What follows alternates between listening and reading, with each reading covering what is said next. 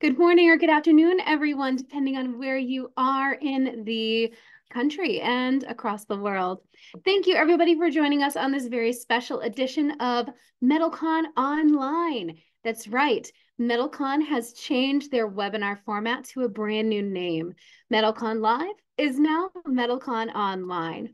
Nothing else is changing, simply the name.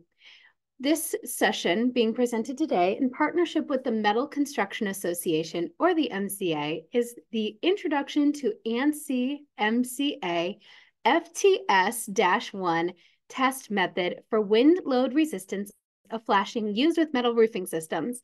It might be a mouthful, but it's incredibly important. Our speaker today, of course, is the incredible Bob Zabzik, and Bob is the president at ZTech Consulting and the fantastic member of the MCA. He's going to share all his information on this session.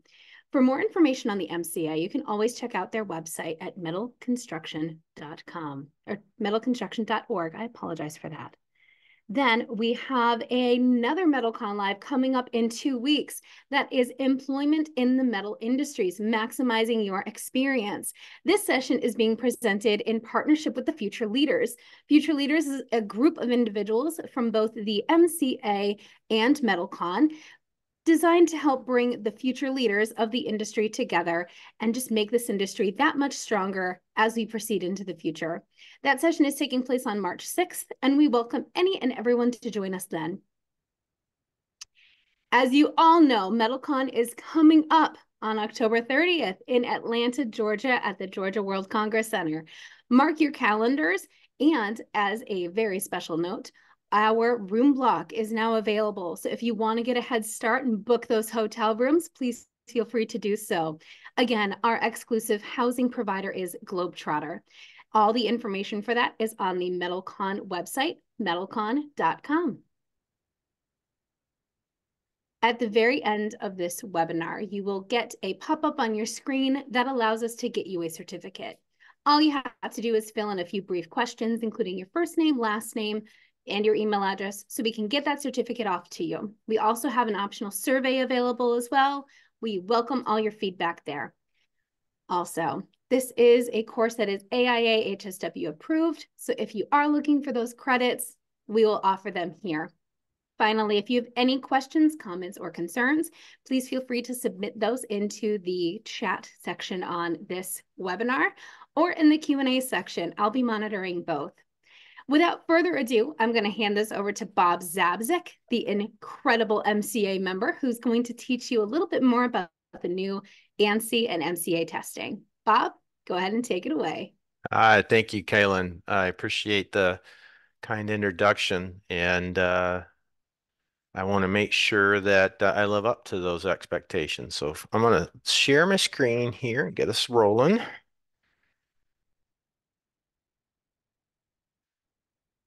Okay.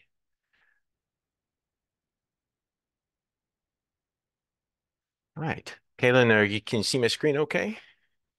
Absolutely. All We right, good. see Sorry, that. I lost a little box to make sure that was displaying the same thing. So, as Kaylin mentioned, the technical director for the Metal Construction Association. ZTech Consulting is my company. I'm a contractor to MCA. Uh, if you are an MCA member or have attended one of our meetings, you probably have heard me talk. I appreciate you joining us today. We're going to talk through a test that we have developed at MCA with some partners regarding the edge metal systems, determining the strength of edge metal systems as they relate to flashing of metal roofing systems. Essentially, what we're talking about is keeping the roof intact during design level events and protecting them from damage that initiates along the edge or at the ridge or hip of a metal roof. So I'm going to do all the talking today, but by no means is what I'm presenting today all mine. Got a lot of help in this area. MBMA has partnered with us actually a couple of years back to develop a video that I'm going to show you here towards the end of the presentation. We presented that at the RICOWI Spring Conference in 2021. RICOWI is, for those of you who don't know, the Roofing Industry Committee on Weather Issues, is a group of roofing consultants and experts in the industry that goes to visit post-design event sites, assess damage, and publish those results and reports. And they do very important work. We actually have our spring conference coming up in Phoenix, Arizona in about 2 weeks. I will be there. So hopefully if you're coming, I'll see you there. ATAS International contributed a lot of material, both for the video and for some of the photo slides I'm going to show you today.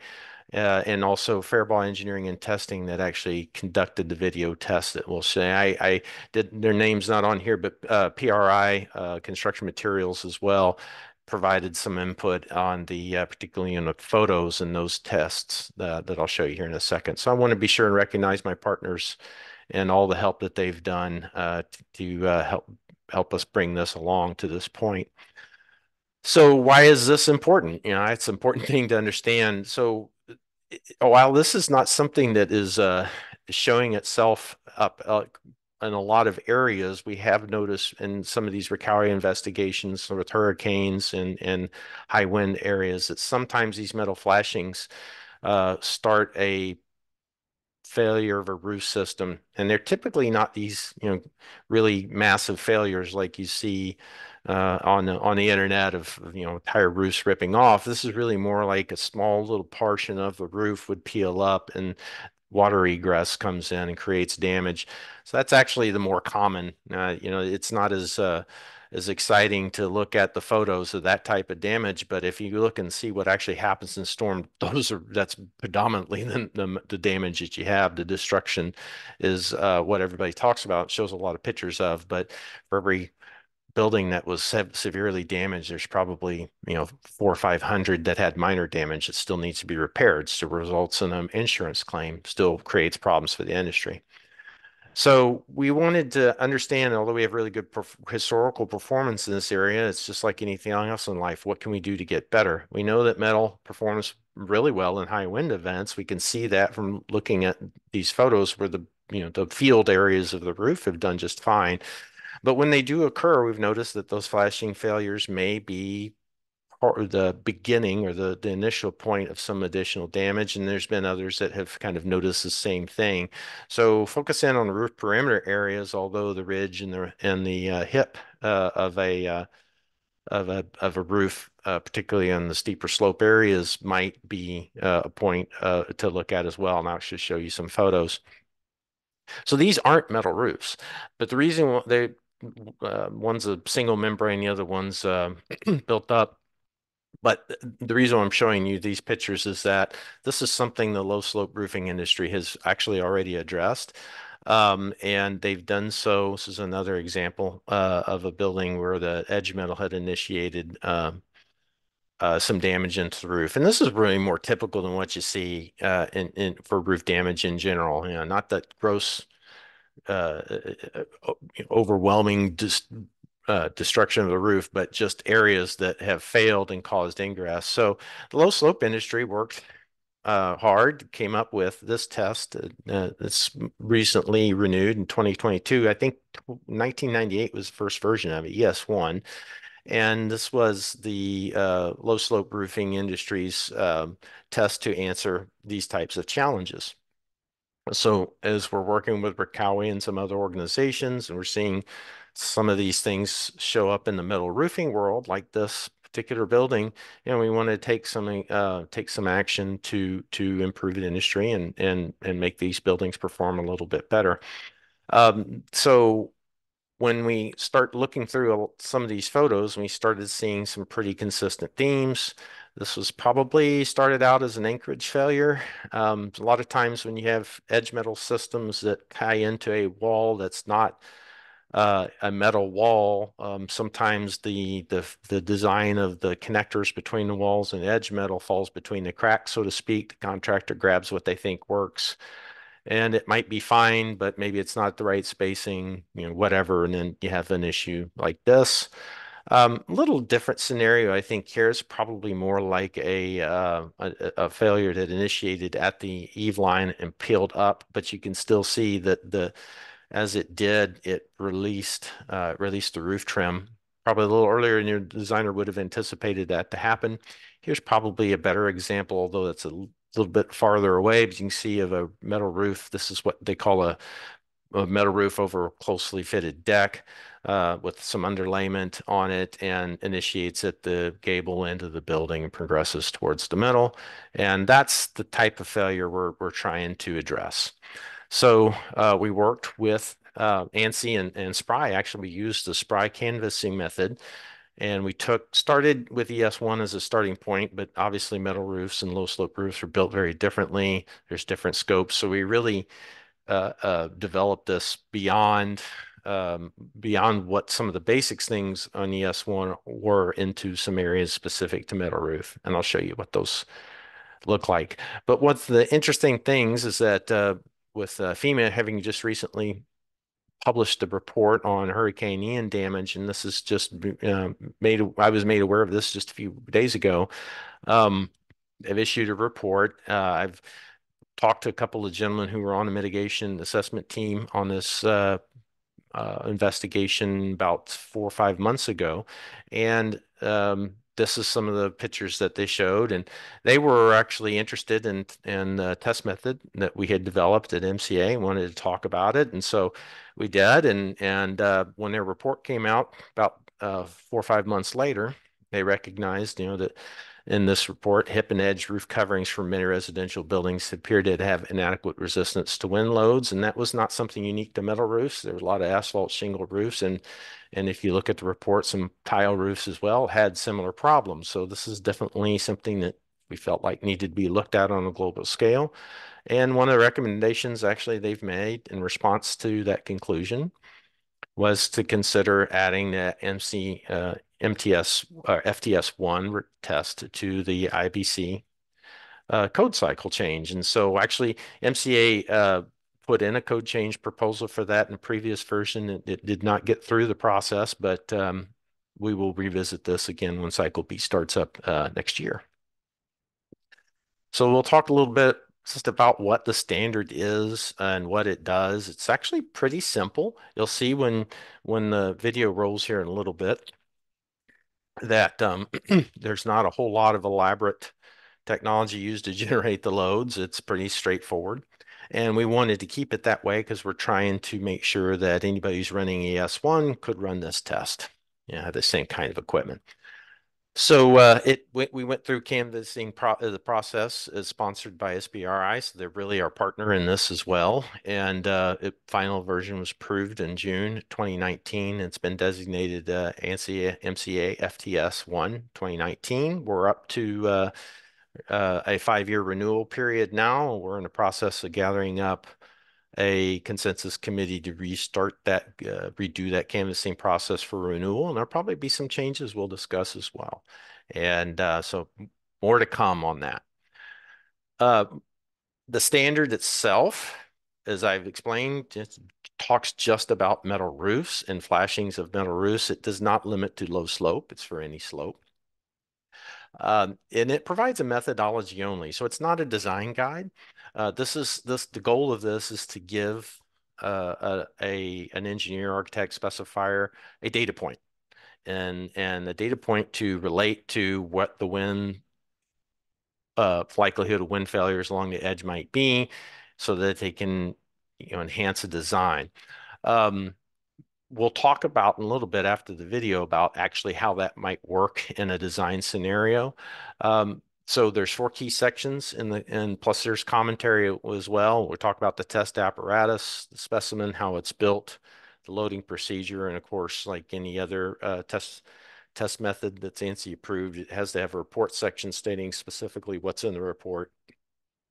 Trying to keep those things to a certain format so that one report looks and reads very much like the next. So this is the the ridge or hip test of this or configuration of this test. So you can see, like I said, very simple. We've got some type of decking or substrate. Usually this is going to be a plywood or maybe slatted deck. Could be metal as well, but a lot of the buildings that we've looked at and we've referenced to this point were residential. So let's just talk about this in terms of a wood deck, but it could be any kind of deck material, or it could be open framing. Actually, there's nothing about this test that requires deck, but there are some ways that you can address this in open framing scenario and aren't always available to a deck designer. So we're really focusing in on deck in this presentation here. But essentially, you're loading this piece of trim that goes over the top. Both of these roof panels come in, they meet at the ridge or the hip, and that would be a weak area where wind could get in without this trim. Of course, the purpose of the trim is really more to shed water, but it still performs an important function to keeping the roof panels on. Very similar on a edge along a rake or gable. Um, Basically, two faces of these types of trims is obviously a schematic, but there are both vertical and horizontal loads applied simultaneously. The vertical load is twice the horizontal load, just kind of keeping with what you'd see in wind design practice. And everything that is in this assembly has to be tested. Uh, that holds the panel to the decking. So actually, when we get into the test and some of the other details, you'll see what's actually getting tested. But we're trying to keep this schematic pretty simple in the standard so that it can be compared to other methods. Uh, Very similar in the ridge scenario. Usually, what happens in a ridge, you got a little bit of an overhang here for the roof panel, a place that wind can kind of pick. And so the securement of the panel as well as the trim here is important to that whole system and staying in place. Those loads are applied directly to the trim, or excuse me, to the flashing system. And this system right here, we use a lot of these, particularly in roofs over deck, which these are called cleats. The purpose of a cleat is to provide some ability of the trim to react to thermal differences. So the roof is not always going to be the same temperature as the walls. And so that thermal expansion contraction difference has to be resolved somehow, and that's done primarily through the cleat. This is really more like what you'd see in the real world scenario. So I'm going to go back and forth. You can kind of see the difference between a cleated and a directly fastened application. And so we're really, like I said, again, there's nothing about the standard that says it's specifically to address cleats, but this is the type you'll see from the photos. This is the point of failure we're trying to address, that cleat becoming unseamed from that starter piece. The So we flashing actually test. Yes. sorry, we have our first question, and it's directly Okay. related to what you were just mentioning. What would you estimate the cost of this test to be and performed on a special roof condition mockup? Well, that's a good question. I can tell you that we spent about $3,000 doing the video, but that included some extra costs that involved that wouldn't be part of the test. So I would say somewhere in the $3,000 range. Perfect. Thank you very Mhm. much. So yeah, we got to keep the specimen full size. Obviously, this is a one-to-one relationship between what's being tested and the results that we're trying to establish. Um, Usually these systems come in a stock length and they're cut to the field to match. So we're matching the most common stock length, which would be 10-foot minimum. Sometimes you'll see 20 feet for larger buildings, but we stuck to 10 on the test. Direct loading of the flashing. So what does that mean exactly? Well, there's different faces. Obviously, these things can be quite faceted. So we had to put some specificity to that. So any face greater than 2 inches, which is cleated, any face greater than 4 inches in general. And there would be 3 tests required. Minimum test required, 3 required for flashings, 1 or 2 faces, and 6 required for flashings that required 3 faces. So essentially, each load plane results in 3 tests. So that failure determination, pretty simple whenever the specimen can't take load anymore, and that's usually going to be one of these failure modes. There's fastener failure.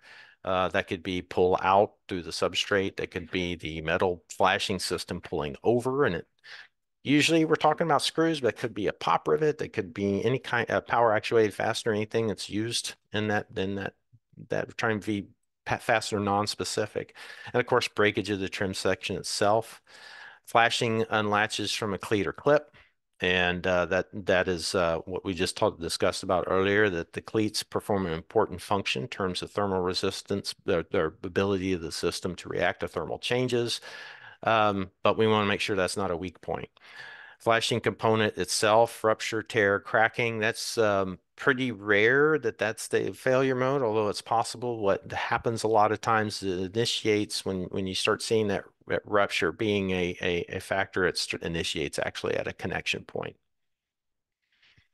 Now, pullout is one thing I wanted to mention in the metal roofing industry. When we look at fasteners for pullout, we're testing kind of a lot of different things. We've got a metal substrate system, or excuse me, a metal flashing system that we're testing, and it could go into a variety of different substrates, plywood, metal deck, masonry. So it really is difficult to know sometimes all the different types of systems you could be going over. So sometimes when we test things, we'll actually test the system, but then we'll do what we can to eliminate pullout as the failure mode. And that's done actually for a very specific reason when we go into metal, because there's a way in American Iron and Steel Institute standard S100 to design for that. So we can actually combine this with design practices for pullout. And that means that we can separate those. We can get pullout data for the fastener in different substrates. We can calculate it as needed for steel, and then we can then address that as a separate design condition for a given trim system. So just wanted to make that point. That's a little pretty common in the industry. That way you'd avoid having to test for all those different substrates when you know what that answer is going to be because somebody's tested that fastener and that material already or has a design procedure. So there's a specific loading procedure you'll see. Loads applied in a 2-to-1 ratio. As I mentioned, vertical in a case of one that's a roof and a wall, 2-to-1 vertical for roof to wall flashings, and then there's a loading phase. You hold that load for a minute, then you unload it and you let it rest for a minute, and that's during the period where you record your results, and then you do that again over and over at higher and higher load levels until you see failure. The first cycle is usually a third of the anticipated ultimate loads. You kind of have to have a feeling for what this anticipated load's going to be. Then you increase it in 1/6 increments until the failure, and then each load's held for a minute. And then you also have to maintain a certain rate of loading. So this is to eliminate dynamic effects. You keep your load rating. If loads are less than 100 PSF, you have to achieve that load in a minute or less. And loads greater than 120, greater than 150 PSF, you achieve it in 2 minutes or less. So it's slow enough to preclude dynamic effects, but quick enough so that the fasteners and the sealants and things like that, you'll see sealants actually hold things together, not by design, but they just do because they're sticky. So you got to make sure everything comes to equilibrium, and that's a big that's why you have to get a certain level of load and you have to hold it at that point. And then you wait until 5 minutes before you start the next cycle.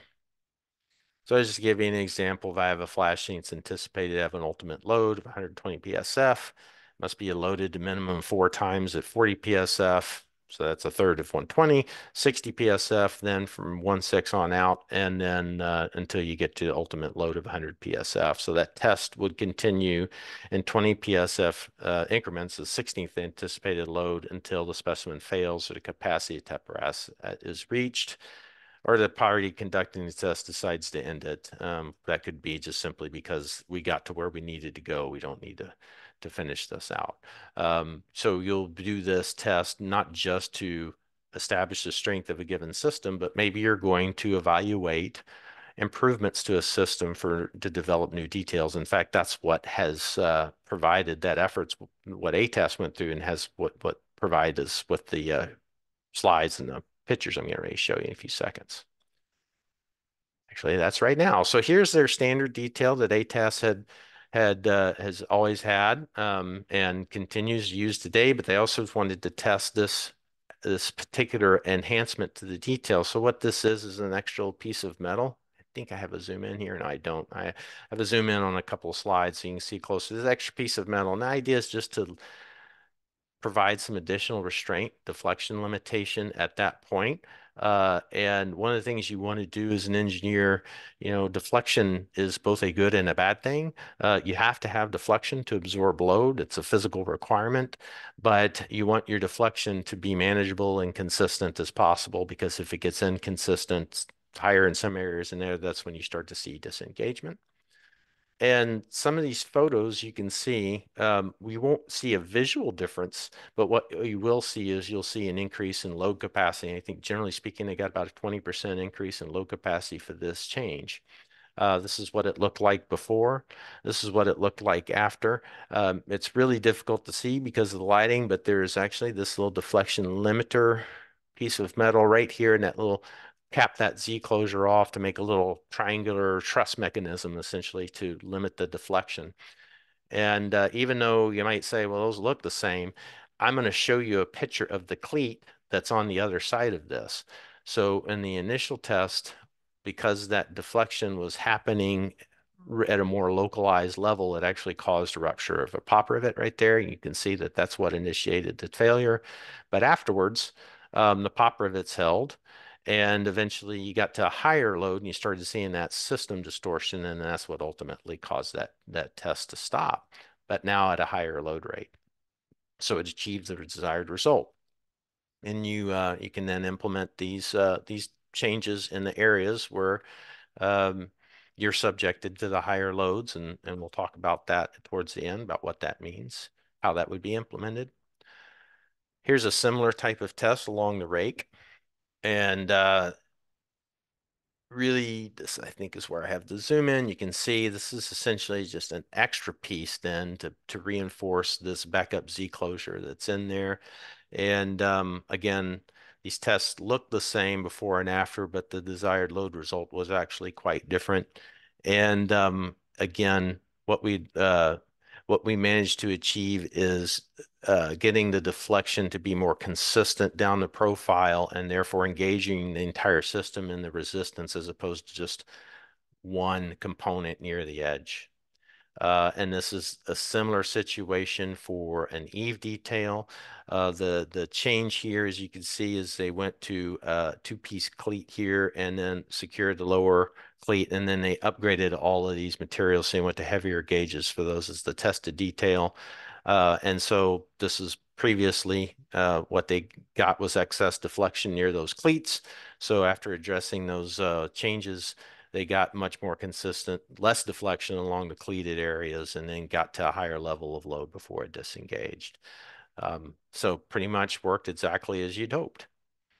Covered most of this briefly before, but the test result, of course, has to include the name of the testing organization, the date of the test, the observers' names and qualifications. This is all standard ANSI stuff.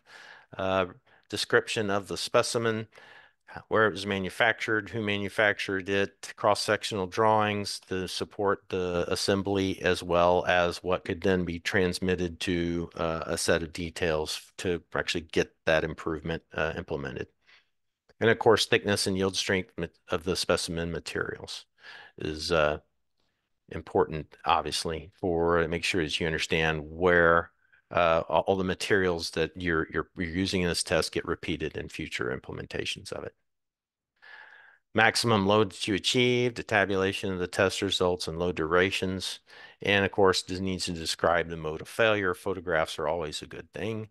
And so now let's talk a little bit into this virtual test. And before I start this video, check the time. I think we'll have time to hit a couple of questions real quick.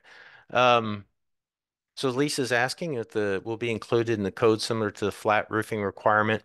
Also, will there be a code compliance system, sorry, near the flat roof ANSI SPR certification through NRCA? So the first answer to that question is it'll be slope neutral. Well, of course, I can't tell you what the code requirement is going to be because that's determined not by me. But yes, that would be the idea. We'll include that, and we're going to make it slope neutral. And then what gets implemented in the code is, in fact, what the code body decides they need. And so a code compliance system similar to ANSI certification. So basically, is a listing required? That's not necessarily in the works, but that is something that could be added if the market deems it's necessary. Let's see if we had other questions. I think that's the two that I see here. Okay, perfect. All right, so I'm going to move on to our virtual test. This test is focused at this detail that was here along a rake or a gable edge um, for one of their more popular roof systems. This is the apparatus is tested, so this is essentially the same detail I showed you earlier, except you have showing the lugs that are used to apply the load and actually what all got assembled to into that test. So this is an important part of the documentation that goes into the report as well, because again, you're testing, you're trying to match what gets used in the field as closely as possible, but there are modifications you ultimately have to make in order to facilitate the test. So you try to keep those at a minimum. And that, of course, is the purpose of publishing those details so that anybody give that transparency to the user to understand that what had to get changed in order to physically fit it into the test apparatus and how that related to a detail that gets used in the field. So here's the load application that gets put on, again, vertical load here at twice at what the horizontal load is, but they're being applied simultaneously, supporting structure. And here's a cleat, pretty much is how this works. It gets started a little slowly. I think there's about 30 seconds of blank space here, but you'll see that start. And it's about a 5-minute video. I will probably speed up the middle part, but we're going to start at the beginning. You can just see we're going to go through a couple of load cycles, and I'll do my best Tony Romo imitation here and comment as necessary.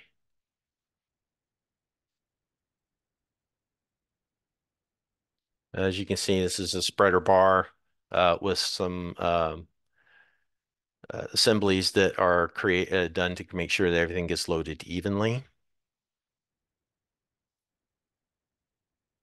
So there's a completion of the first cycle.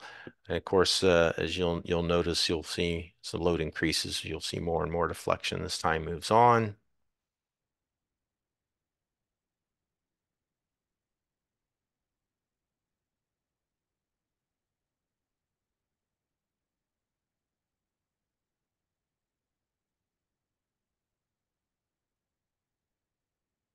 And I think what I'll do is I'll let this get through about 3 or 4 cycles. We'll advance to the failure.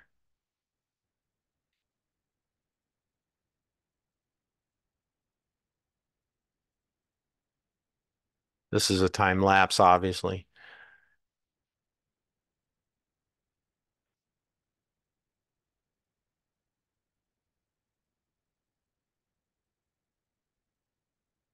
All right. So I'm going to move us up about a minute in sequence here. Oops.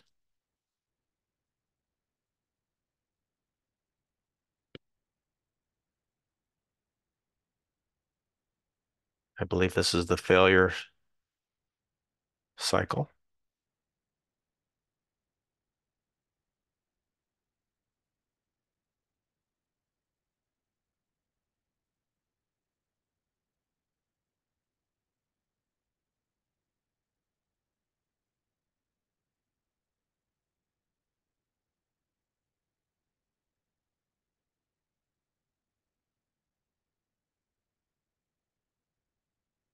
So as you can probably guess, there's some cleat disengagement on the backside that initiated that failure. I believe we're going to see a follow-up of a couple of different angles. Yeah, here you go.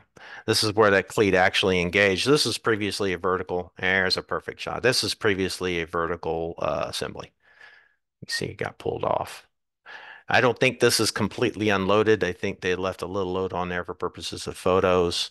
So there is some permanent set, but not as much as you see.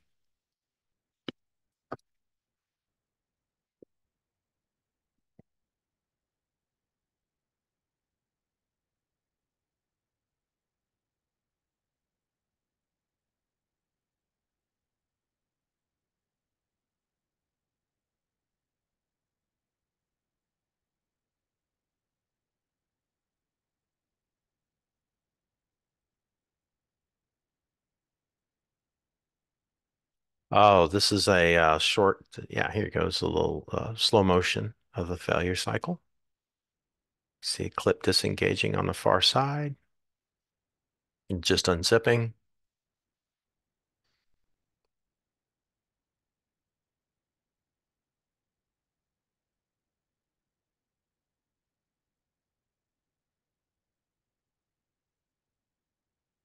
I guess it's even slower progression. Riveting stuff, I know. And you can see that failure, that unzipping start at the far edge and just come along as it goes. So even though that pulley system and the cables ensure that the load is distributed evenly, the failure initiates on one side and propagates to the other. It's not uncommon in structural testing in general. So there you go. Hey, Bob. Hmm. Actually, two questions that are coming in. Where can they find the products listed for this standard? And then the other one is also, how is this different from the ANSI SPRI FM 4435-ES1? Yeah. So first off, the test the listed product, there are no listed products. There is not a listing requirement for this test. It is just it's not incorporated into a standard other than the test standard. So you would just ask your manufacturer if they have evidence for the test having been conducted on their system, and they would tell you if what result is. This is one of those things that you build it. You're building some momentum. You're trying to get to a critical mass as the test gets implemented, and as time goes on, you gather more data, and you then migrate this into a standard or a code. Then the second part of that question, so ES1 is because it's for membrane systems, you assemble the edge metal piece like you normally would, except you don't trim the portion of the membrane that comes out of the bottom side of it. That's your loading surface. So it's a totally different scenario you're trying to model. So you're trying to recreate in a membrane roof, what happens is you get the billowing. And so differential pressures develop, the thing kind of balloons up. And because of all that distortion, your loading directions and prying actions and things like that become undeterminable. You can't really know what they are, at least not from a calculation standpoint. So that's why the test exists. And so to do that, instead of billowing that membrane up, you're actually pulling on that tag end that comes out through underneath it. So that's a totally different loading mechanism, right? We're actually loading the piece here, and that doesn't mean this test is better than the other one or vice versa. It's just that the industry experts that developed these tests determined that for those types of systems, those were the most realistic ways to load them. So hopefully that answers that question. So that's great. We got a virtual test. That failure we know occurred at 200 at the cycle. That was 210, and the failure mechanism, as we saw in the video, was cleat disengagement. So the last fully completed cycle was a 200 pounds of lineal foot at the top load, which like I mentioned earlier is a horizontal load of half that amount, so 100 pounds of lineal foot. Um, so that's a load per unit length. Obviously, that's not what you're getting out of the code. I have to be able to convert that to a PSF, right? So this is where the engineering judgment part of it comes in. So just to make the math easy, I took half the panel width here, which was it was a 16-inch panel, and take a half the width. So let's just say, but whatever that width is, doesn't it's you just use it, right? So in this particular case, if it's 200 PSF, excuse me, 200 pounds of lineal foot, half a panel tributary would be 300 PSF of roof load. All right, so that sounds like a lot, right? Wow, 300 PSF, that's nowhere near what the code requires.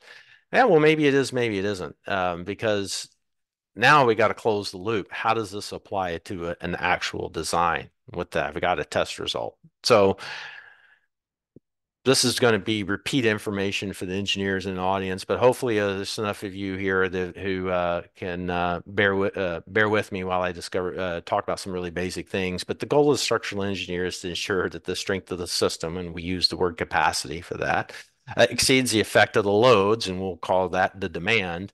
By a margin, not just that they're equal or that one's greater than the other, but we want to exceed we need to provide a capacity that exceeds the demand by a margin sufficient to cover uncertainties in the design scenario. And by uncertainties, I mean that in a very broad sense of the term. Uncertainties in the materials, uncertainties in assembly methods, uncertainty in the actual probability of the loads, uncertainties in the codes and how correct they might be. I mean, we are, as engineers, we're really focused on certain things, but at the end of the day, we don't have crystal balls, and so we have to account for these scenarios where we maybe feel like we know the answer generally, but there's a lot of uncertainty involved.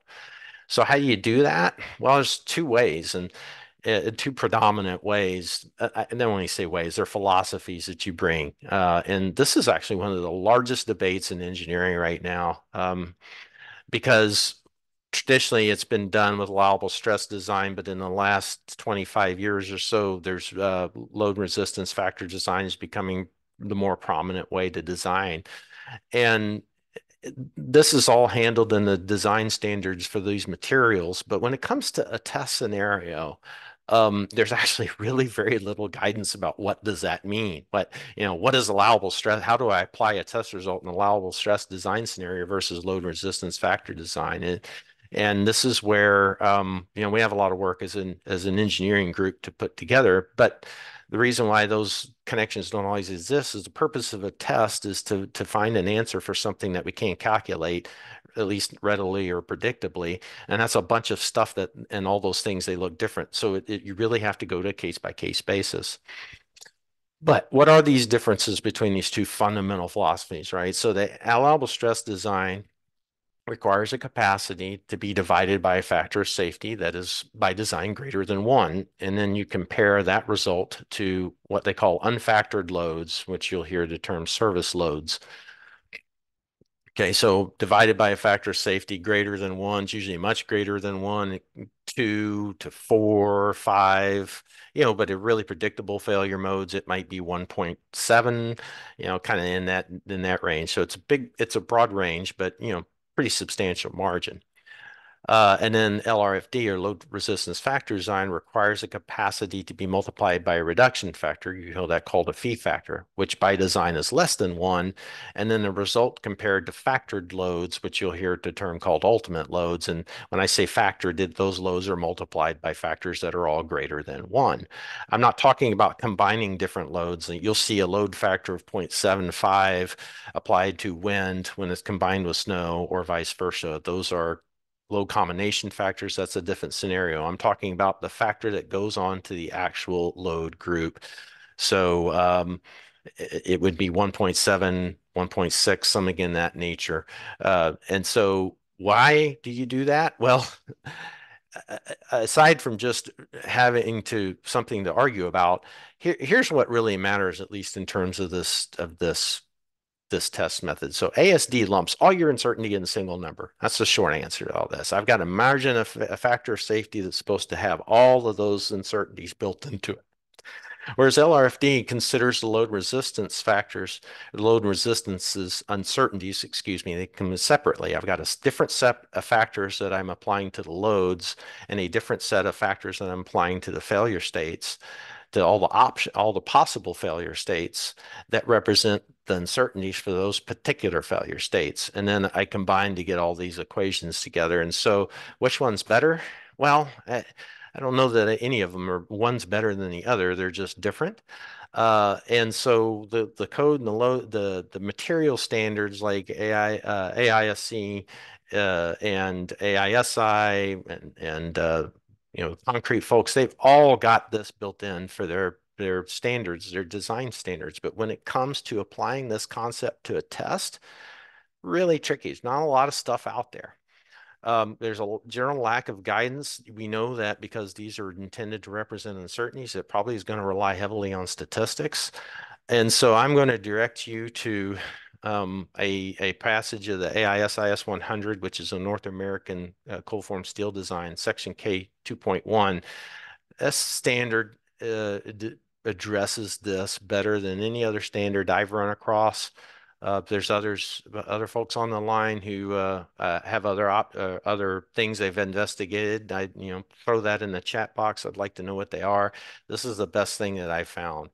And this procedure looks pretty messy, as you might expect. But the idea is that I'm trying to look at the individual uncertainties in the test result and combine them to an overall fee factor. All right. And so there's all these different things you have to consider. I won't go through these one at a time, explain what they are, but I will point out probably the most important ones. The first one is this target reliability index. So if you took statistics, remember from statistics, there's I think they call it a Z factor. This means how many times, how many standard deviations from the mean can I go away from the mean to get to the desired recurrence interval. And just looking at your standard normal probability curve, and I'm going from memory here, so please excuse me if I'm not quite right, but I think a reliability index of 3.5 is what AISI recommends for connections. Relates to about a 0.2% a chance of failure, and a target reliability index of 2.5, I think maps out to 99.4% chance of success. So, roughly, no, excuse me, 0.02% chance of failure versus 0.6% chance of failure. That's, I believe, is what it is. But that's not actually what comes out of this equation. This is what that equation is calibrated to. And it's calibrated to the standard probabilities using these factors. So the other thing I wanted to point out to you is this coefficient of variation for the test conducted, or that's V sub P. So usually what happens when you run this type of test, you're running 3 tests. And if you get 3 tests, any single residual or difference from the mean being within 15% of that mean is, generally speaking, those tests are reliably being or reliably precise. That's the right way to say that. If I get a test result that's outside of 15% from the mean, I don't throw that test result out. I just continue to do other tests until I get a behavior that is within an acceptable range of precision. And so most of the time you'll see, for these types of tests, something like a 10% coefficient of variation, but it's the coefficient of variation. It can vary, right? Now, AISI also supplies limits to some of these numbers. So without going into a lot of detail, I've just used the limits, but each one of these requires its own separate analysis for both accuracy and precision. So anything that's a coefficient of variation or a V means that it's intended to represent the variability of that or the impreciseness of that process. And then any one of these material factors is an accuracy term, meaning it's designed to represent or take care of any biases that may occur in your sampling. All that to say that if you run through these calculations and take your best guess at some of these numbers, I'll get a factor of safety of 3.2. So what does that mean? Well, if I take that 300 PSF and I divide it by 3.2, I get 92.6, 93 PSF. And I'm just going to pick a case that's pretty typical, but by all means, the code or the standard that you're working with tells you here.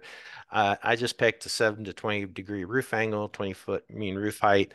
Building has protected openings means it's not partially enclosed or is in danger of becoming partially enclosed during a design event. And I'm using the zone 3R coefficients, which are, and this is really hard to see. I apologize. This is the best screenshot I could get out of ASCE 716, but that's these edge zones along this rake or gable face. So there's a 3F which is near the ridge and the eave, and then there's this 2N right here. So what I do is I go, these are my zones. I come over here to this graph, and based off the log of my effective wind area, which is nominally the tributary area of a given uh, piece or material, I pull off what these values are. So I'm just going to say a one square foot area just to make the math easy, but that gives me this coefficient, gust coefficient of 3, or excuse me, external pressure coefficient of 3.6, and I got an interior pressure coefficient then that can counteract or act with that, and it is 0.18. So I combine those two together, and then I get 150 PSF, which when I go back to an ASD load, my 0.6 weighting factor gives me 90 PSF. So that's right where I was. 140 miles an hour, what all that comes down to. So what does 140 miles an hour get me? Well, I just for grins, I took the ASCE 716 map here and dotted in where that 140-mile-an-hour contour is. You can see it runs offshore in a lot of these places. So obviously not part of it. I just drew that in so you could follow it visually. But really what we're talking about is that this may not be adequate in areas right along the Gulf Coast in Texas. It's part of chunk of Florida. And of course, this is all based off of the latest of 716, 720 is out now. There's different answers here. So you can see with each individual standard, there's changes. And that's just kind of where we are as a community of engineers right now, still standardizing some of these wind procedures. Although the components and cladding process that I've done here is actually pretty consistent through most versions here lately. Hadn't been a whole lot of changes with them. So with that, I covered the material I anticipated. It looks like we got just enough time to address some questions. I see we have some in the chat, so I will go to it. Uh, Actually, it doesn't look like I have anything new coming in, so I got Lisa already. So feel free to answer any questions, type them in. No pressure, but type quickly.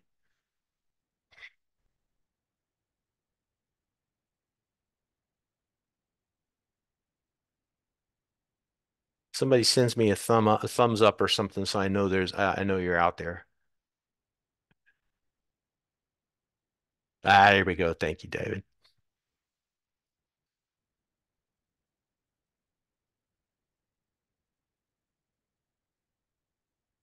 All right. I'm not seeing anything coming through the chat right this moment.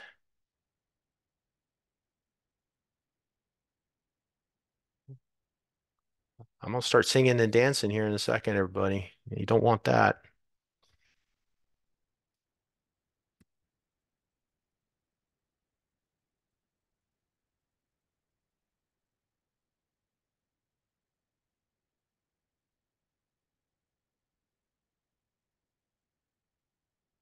Somebody did ask a question if the copy of the slides are available for the presentation. Caitlin will send those out. What I will do with Caitlin, excuse me, with Kaylin, that video file makes these things huge. That video is actually available to the public because it was part of a code change proposal last cycle. And I'm pretty sure that URL still works. So we will replace the video that's embedded in the slides with that URL so that you can get to it and see the video, and we'll probably distribute a PDF instead of a uh, PowerPoint version of the slides, but we will take care of that.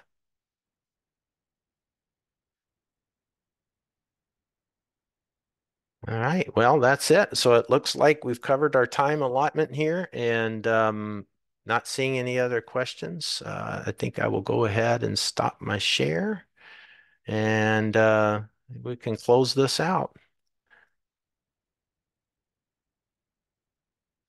All right, thank you everybody for attending. Look forward to seeing you at MetalCon, and have a great day, great week. Be safe.